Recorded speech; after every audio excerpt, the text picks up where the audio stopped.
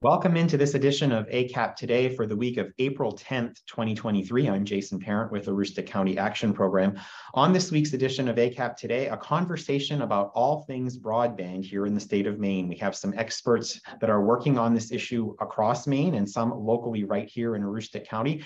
We're going to catch up with them and learn about what is happening in the state of Maine to help ensure that more folks can be connected to broadband in our state and, of course, here in Aroostook County. We'll get to that conversation in just a bit, but before we do that, we're first going to turn to the news and information that you can use again for the week of April 10th, 2023.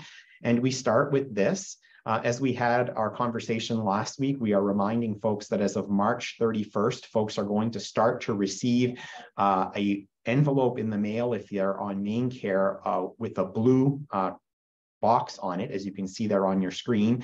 And the indication there is if it's blue, it's time to renew. So there are a number of folks as a result of changes in legislation in the post-pandemic environment that are going to need to update their contact information in the mymainconnection.gov. And we're encouraging folks as they do that, if they are finding that they're being knocked out of Maine Care eligibility, we are here at ACAP to provide information as well as resources to navigate mymainconnection.gov and the healthcare marketplace. Now that includes the coverme.gov website, which is what we're using for folks who are in need of connecting with insurance. Although the open enrollment period for 2023 coverage has ended, there's a special enrollment period that folks who are knocked out of Maine Care will be considered as a qualifying life event. And again, we're encouraging folks to contact us here at ACAP at 764-3721 to be able to connect with our services and our navigator services for this. A huge thanks to the Maine Health Access Foundation, MHAF, for their support to be able to help us connect more Mainers with healthcare coverage through coverme.gov, who will cease to be able to be in the Maine Care program after they have updated their information. Not all folks will be removed from the program, but some will no longer qualify, and we certainly encourage you to reach out to us to be able to be connected to coverme.gov. We are also reminding folks coming up later this month on the 22nd of April, it's one of the 2 National Drug Take-Back Days that we participate in here in Aroostook County. There's one in the fall. This is the spring date. They're encouraging folks at any time between 10 and 2 p.m. To drop off their unwanted or unused medications at any Aroostook County Police Department. Our prevention team here at ACAP wants to also remind you that most police departments in Aroostook County will take unused or unwanted prescription medications at any point of the day, and you should contact them sort of before heading out to make sure that their lobbies are open to be able to take that. But certainly they will be doing that across Aroostook County between 10 a.m. and 2 p.m. on Saturday, April 22nd, just as a reminder for folks to be out cleaning out their medicine cabinets and being able to take care of any unused or unwanted medications.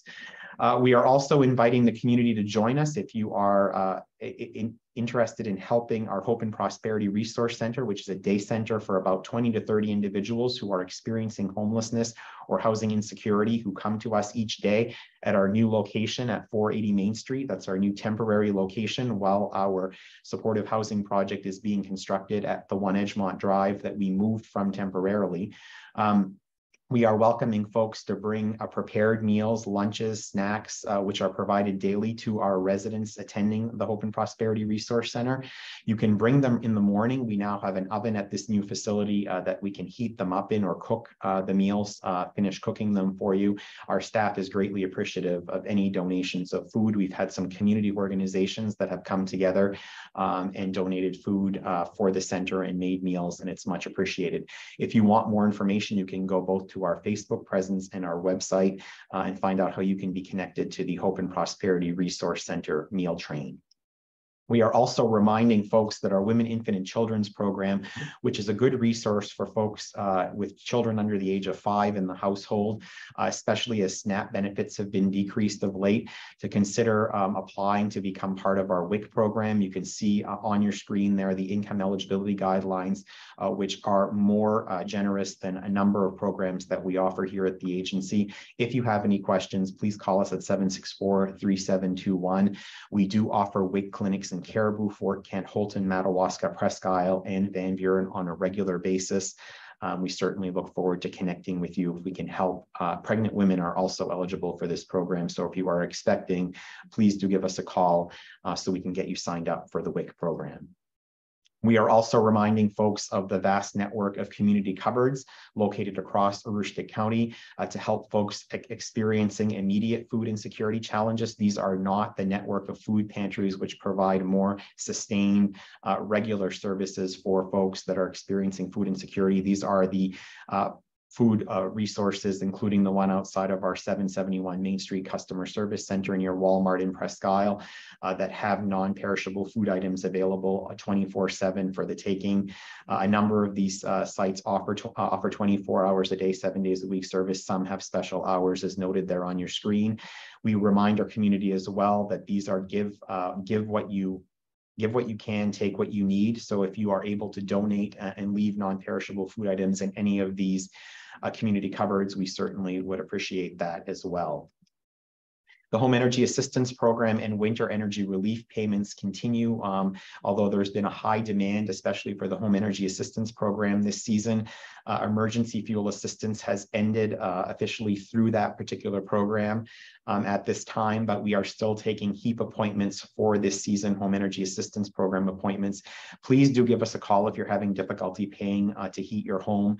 One of these two programs may be the right one for you, and our team can certainly help determine which is the better fit for you depending on your income eligibility.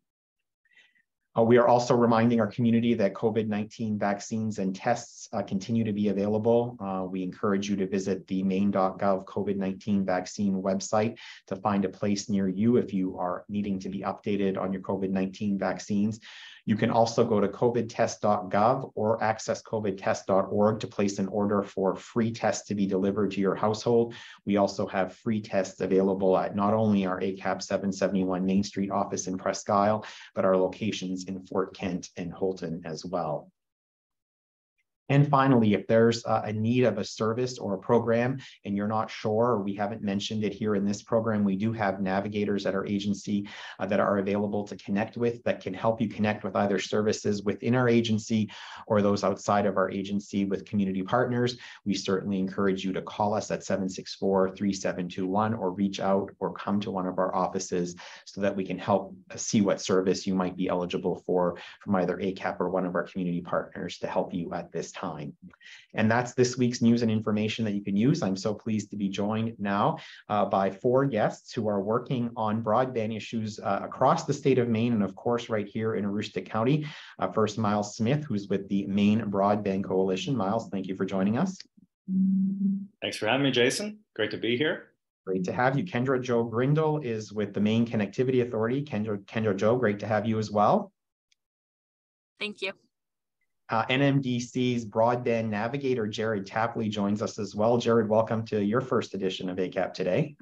Thank you very much, Jason. Glad to be here.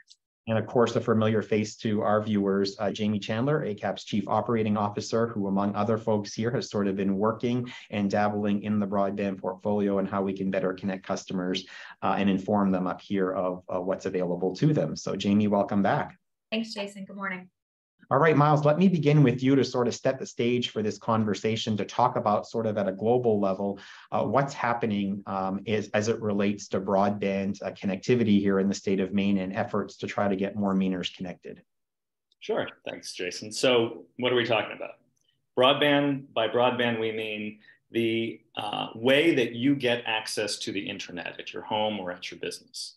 And over the last few years, the amount of data that needs to be transferred through those lines or through the air to get into your devices to bring you the internet or to bring you out into the rest of the world over the internet, the amount of data that needs to go through those pipes is just going skyrocketing, right? So 10 years ago, nobody was watching Netflix streaming in their house or using it to watch a live sports event, but you can do those things now. You can also do things like create videos or documents or have a Zoom call like this with multiple people using video at the same time, transferring data at the same time. All that requires a lot of data.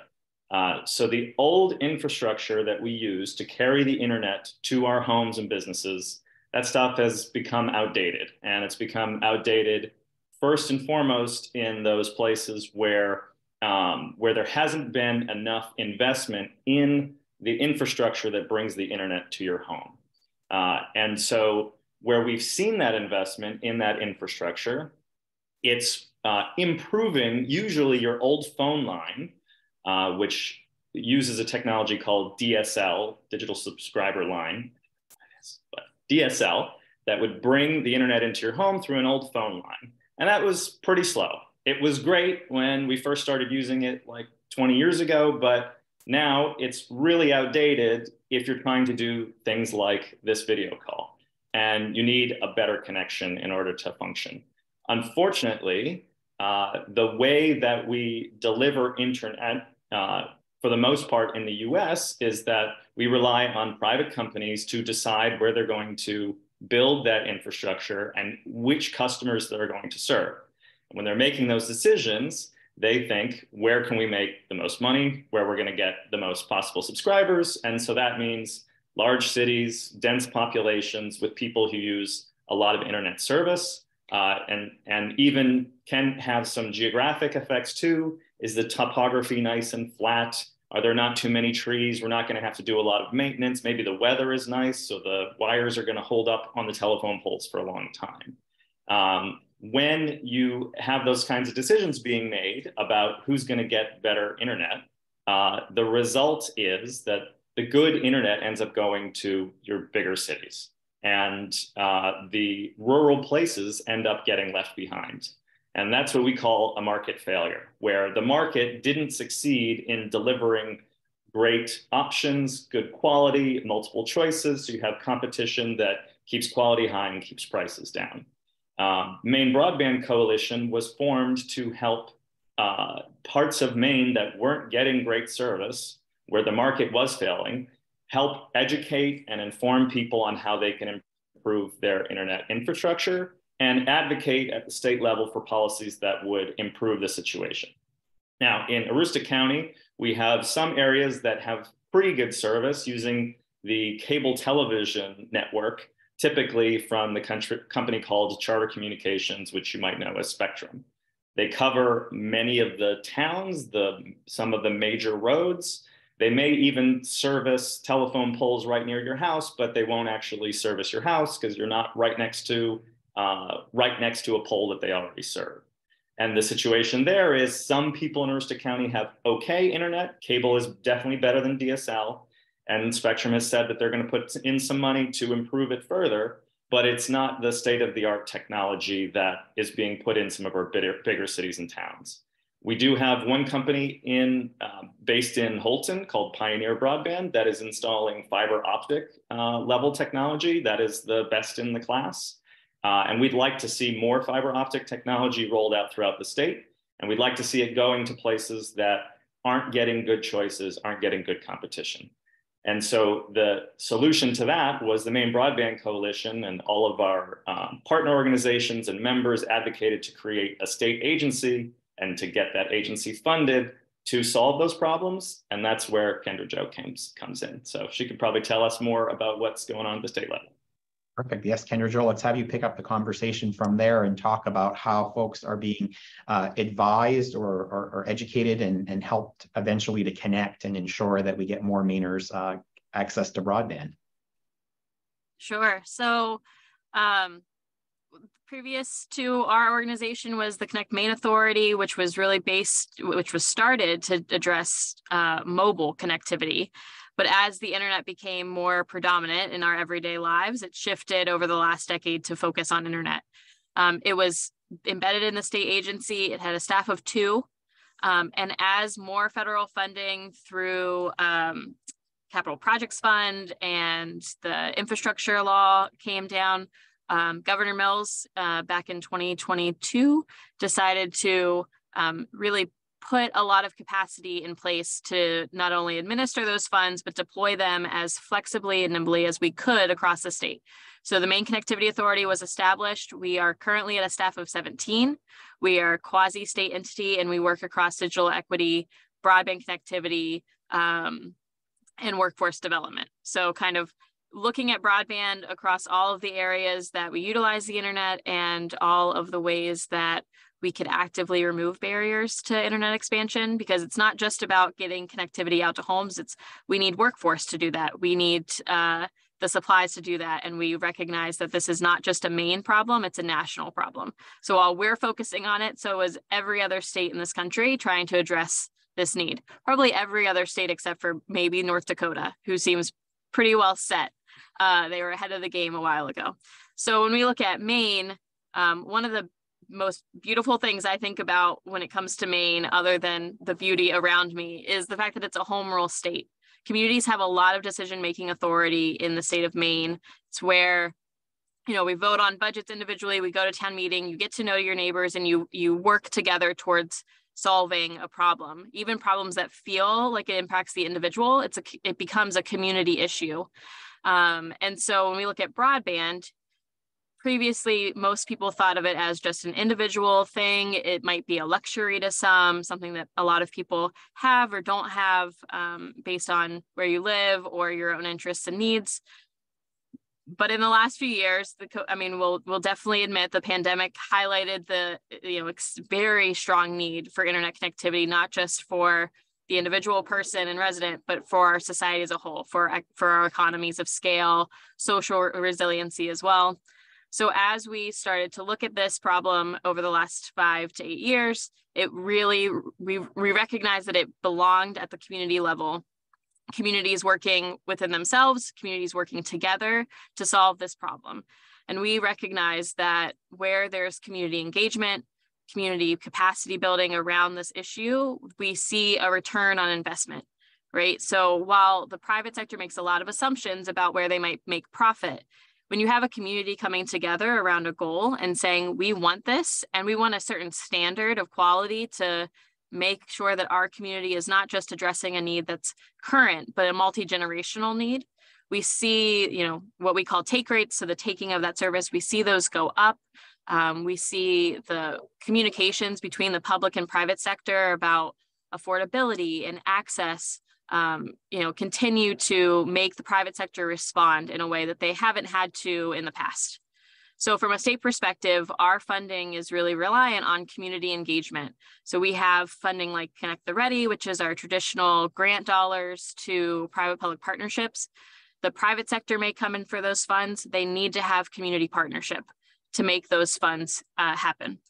We might have communities come in because we have different operating models in the state of Maine. No community is the same. And so some communities come to the table and say, we want to own this. We want to control it. We see a value in a revenue generating asset. We see a value in having a seat at the table, or honestly owning the table and saying, this is what affordability means for us. This is what quality of service means to our community. And so those communities come in with a private partner who's going to operate on that system. It's kind of like the community owns the road and the private partner owns the cars that go across it. So we see lots of different operating models, partnerships become established. And really in the last 12 to 18 months, we've seen both the public sector, the communities, and the private sector, those internet service providers, really change the dynamic of the space. And we've seen private partners, start to go in places where even a couple of years ago, they would have never been interested in going, because there's community activity and communities raising their hands saying, we want something done here and we want it to be complete. We want our entire community to have access to, the equal service or better than what we had. So that's where we start to see broadband across the state really expand and the connectivity landscape in the state start to change. And so we as an organization have a goal that Governor Mills has set of every Mainer who wants a connectivity. I don't want anyone watching this to think like we are forcing you to take internet. If you don't want it, that's okay. If you're satisfied with what you have, that's okay. But we want you to have the ability to change your mind in a year, in 5 years, and be able to access that internet and access it at a quality that's going to meet and exceed your needs, not keep you beholden to, honestly, standards that were great in the late 90s and early 2000s when we were much different users of the internet. So for every Mainer that wants a connectivity, we're working really hard to make that happen by 2025. Kendra Jo and Jared, to that point, you pick up sort of where Kendra is pointing us to, and that's in working with local communities about those local decisions, as well as making sure that anybody who does want a connectivity here in Aroostook County, that can happen. So talk about your efforts, particularly with Northern Maine Development Commission. Yeah, thank you, Jason. So right now we're pretty much focused on the digital equity and inclusion. So we have a coalition of local partners. ACAP is actually one of those partners, and we're trying to reach out to 15 covered populations that is defined by the state and the program that we're working through. That is going to generate a report that we can later use to apply for some funding down the road.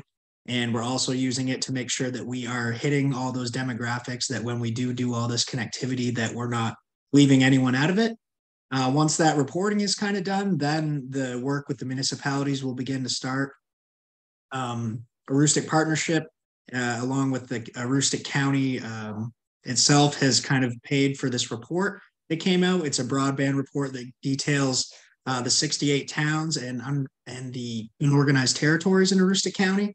And it details out a private model, a public model, and different approaches that towns can take that's specific to their area. And if anyone would like their local town's report, I can put my email in the chat, and they feel free to reach out to me. It's also available on the Mission Broadband website as well. It's the Aroostook County report, and you should be able to find it there. Sometimes the link's down, so if you're having any trouble at all, just send someone my way, and we'll make sure to get the report to them. But yeah, that's pretty much what's going on for us right now.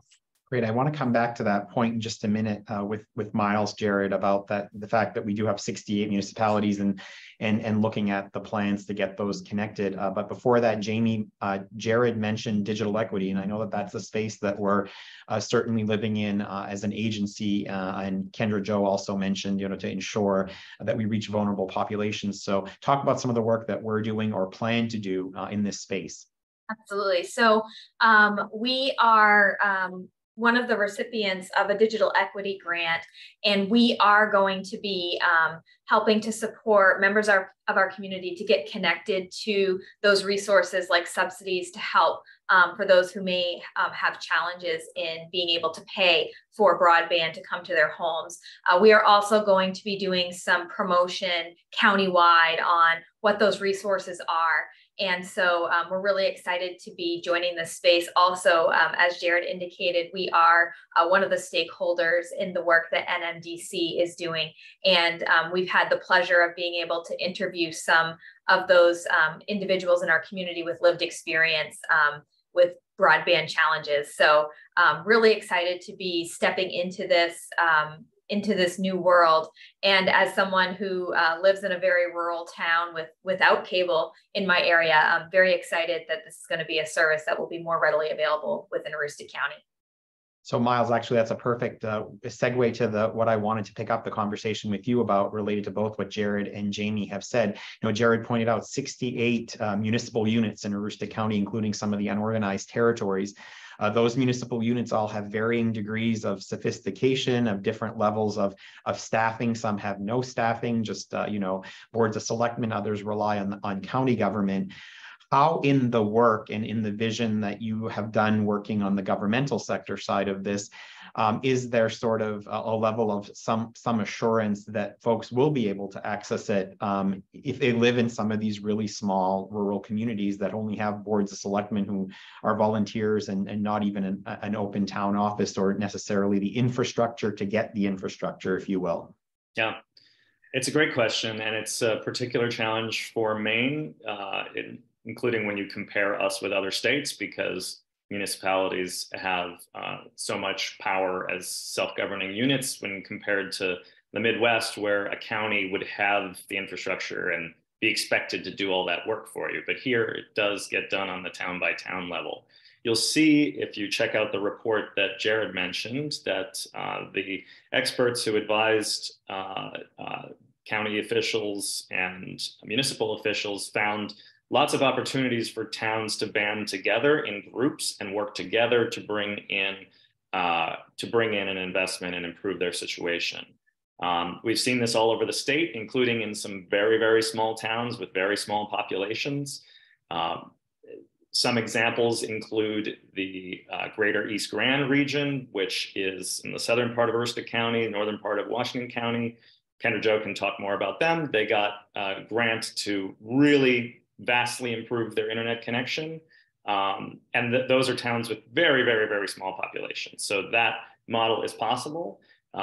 There's also towns, for instance, in Washington County, Calais and Baileyville. These are towns of pretty small populations, comparable to some of your towns in Aroostook County, that banded together and developed a community-owned network that provides where they own the network, and then they invite in an ISP to serve all the customers, as Kendra Jo was describing, where basically they build the internet roads and then they invite in the delivery trucks to deliver all the internet to people's homes.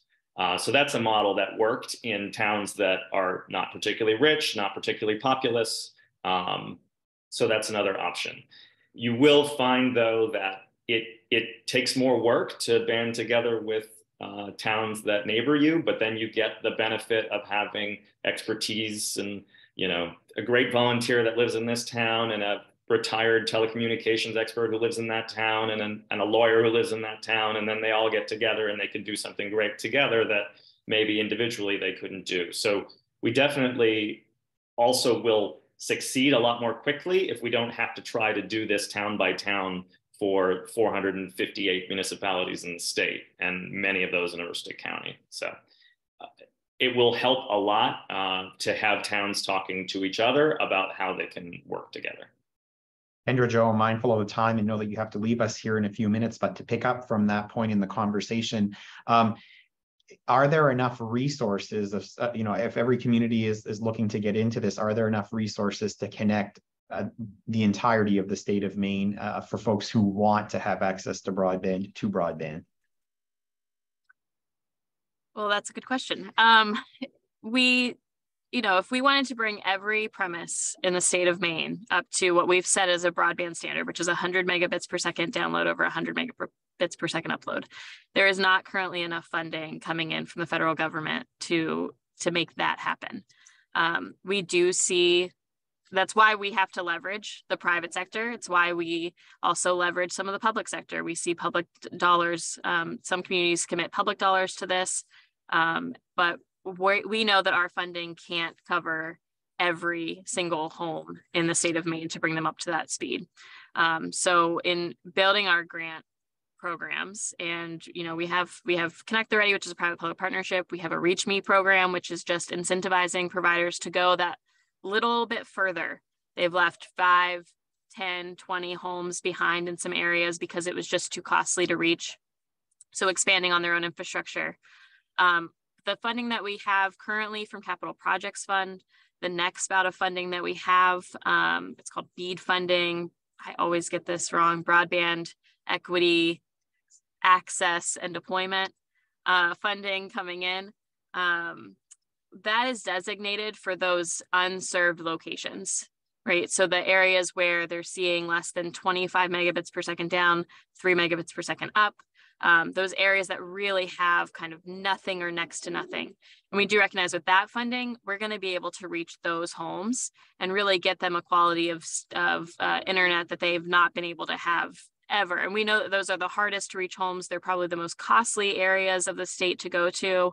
If folks wanted to visit the mainconnectivity.org website, on our homepage, if you scroll down, there's a really interactive map that you can kind of start to see where, unfortunately for Aroostook, it's a lot of red. There's also a lot of black because there's a lot of woods. So if you're seeing where there's kind of no color, it's just because there's nobody living there.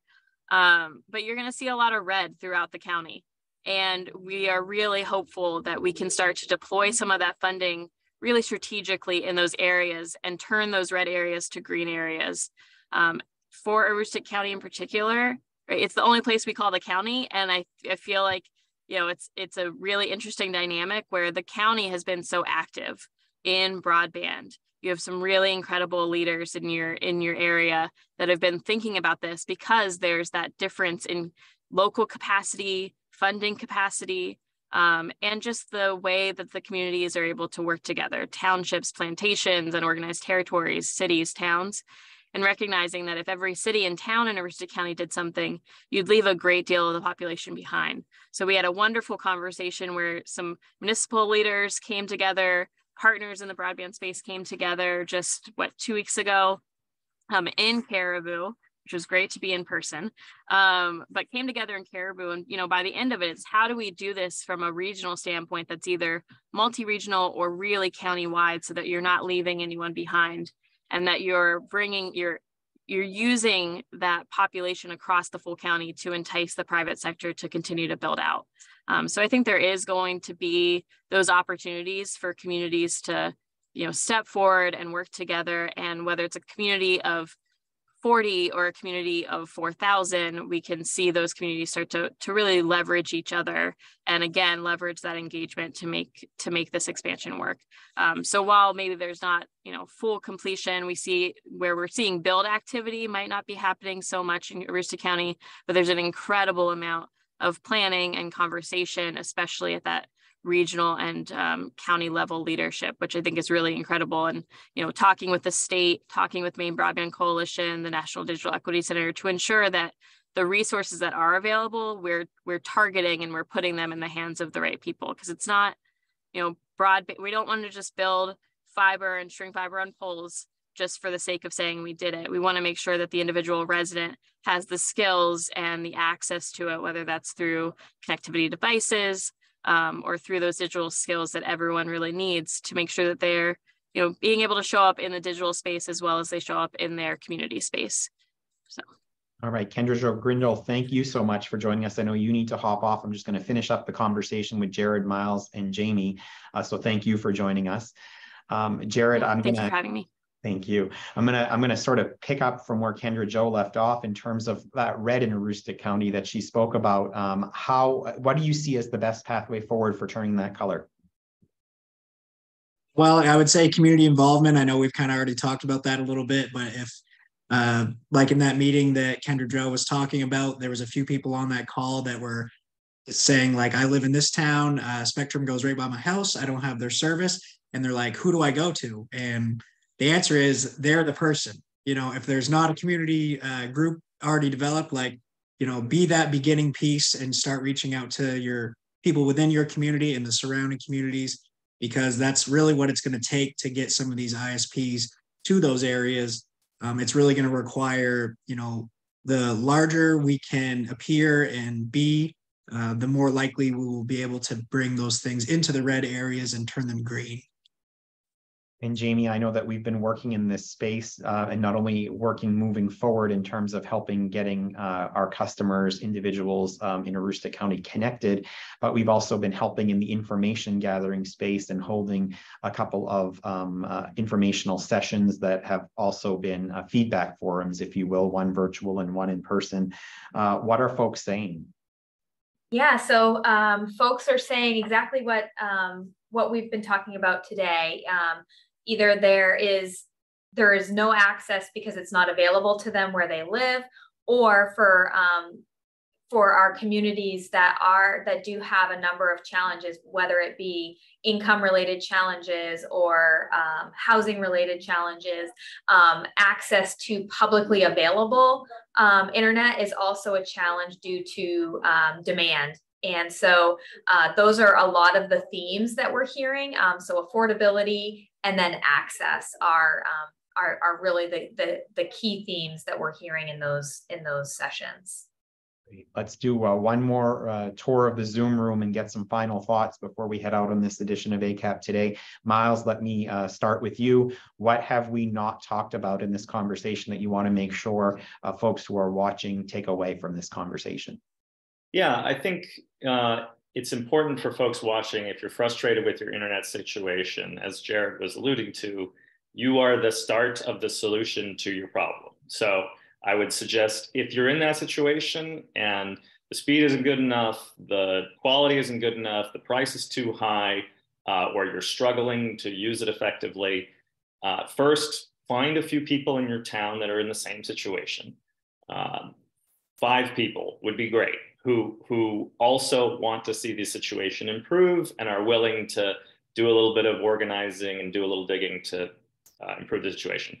Then second, go to your select board, see if somebody on the select board would be supportive of this. We've found that the towns that have support from the select board or the town manager or both, those are the ones that are the most successful. Then I would go to this report that Jared alluded to see what the research is about what service is available in your town, and then call a meeting and invite Jared there, and maybe Jared will invite me there, and we'll talk through your options with you, and potentially with the state as well. It's a tough situation where, as Kendra Jo alluded to, there's not enough money to do everything for everyone, so we're going to have to get creative about thinking long term, mobilizing town funds, thinking about the future, and maybe developing the project locally as they did in Calais and Baileyville, or maybe there's other paths that we can take. If you're really poorly connected, you might be a good candidate for a grant that will help a lot of the way. So that's what I would do. Find some other people, talk to your select board and your town manager. If you have one, go to that report, call a meeting, and talk to Jared to show up at it, and then we'll take it from there. And Jared Tapley, you are a regional resource for folks. What are your parting thoughts in terms of things you want to make sure people know from this broadcast? Well, I'd just like to emphasize what Myles said at the end there. It's really important if you can start with that report, like say, you're focused on your particular town. Also in the intro of that report, it kind of gives you some guidance on, surrounding geographical towns that it might be good to partner with when you're doing this. It's not a necessity that you do so. It's just more of a guided option. I know sometimes it can be difficult working within municipalities, especially if you're connecting many of them. However, the goal here would be to see, the end of the line where everyone has more broadband and is more connected. So if we could focus on building our relationships and having our community efforts be more focused on the result as opposed to anything else, that would be great. And reach out anytime if there's any questions. I may not necessarily know the answer, but I would certainly, pass you off to someone who's very knowledgeable like Myles or Kendra Jo, and we'll try to get as much broadband up in the county as we can. And thank you for having us here today. Thank you, Jared and Myles. Jamie, Chandler, the last word in terms of ACAP's efforts and what folks need to know about those is yours. Certainly. So we are in the final planning stages of being able to launch our program, but certainly if affordability is a challenge to you accessing internet in your areas, please reach out to our staff here at ACAP. You can call our 764-3721 line, and we will get you connected with a navigator who will be able to help you to access whatever resources are available in the forms of subsidies to help the affordability of digital access in your homes. And then as we are working with NMDC and are able to expand that, ACAP will certainly be at the ready to help you. Right, Jamie, and those navigators are located across Aroostook County, so there's likely one near you, but we will make sure that you get connected with someone who's available at the earliest possible convenience. All right, with that, thank you very much, Myles, Jared, and Jamie, for being my guests on this week's edition of ACAP Today. Before we leave you and before we leave those of you who are watching, as we do each week at this point in the program, before we close out, we bring you our snapshot of the week. And this week's snapshot of the week comes to us from Southern Aroostook, from one of our classrooms at our Early Care and Education Center in Holton, where not only these children and the staff, the wonderful staff that work with them, were showing their support for the Aroostook Council for Healthy Families and helping to kick off Child Abuse Prevention Month by wearing blue, but colleagues and children across our agency and customers that we serve were also wearing blue on Friday, March 31st, as we were heading into April, to acknowledge the great work that is done across Aroostook County, and also to bring attention to something that is causes a lot of families a lot of concern. And so we thank Aroostook Council for Healthy Families for their work, and we thank all of our staff who helped bring attention to this very important cause by wearing blue last Friday. Thank you to them, and thank you to all of you for joining us on this week's edition of ACAP Today. We'll be back next week with a brand new edition. We'll see you then.